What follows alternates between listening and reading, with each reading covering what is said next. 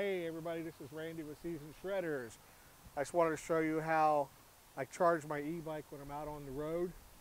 A lot of people have asked, how do you charge your bike when you're off the grid? So I went ahead and I designed a carrying tray for the generator that I purchased from Harbor Freight.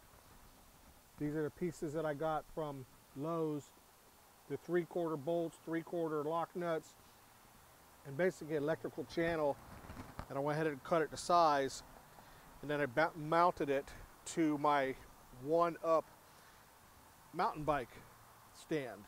So when I actually get ready to charge the e-bike, I go ahead, I just turn on my generator,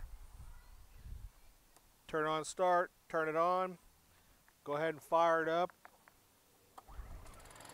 It's pretty quiet. So I go ahead and I just plug in my charger that I got with my bike, and I just go ahead and set everything up here. As I drive down the road, the bike takes about an hour to 2 hours to charge up, depending on how far I rode that day. When I get my bike all plugged into the generator, it usually takes about an hour and a half to 2 hours to charge it. During that time, I just normally drive to where I'm going to stay for the night or go find a place to take a shower and just leave it running. And I've had really good success with the actual generator support that I made. I took it all the way out to Bentonville, Arkansas from Atlanta, and I've had no issues with it.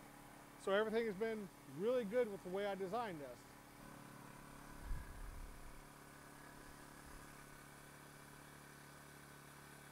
Hey everybody, just want to say thanks for watching this episode of Seasoned Shredders.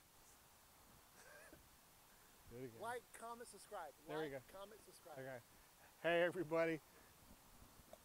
That's all in here. Hey everybody, thanks for watching this episode of Seasoned Shredder.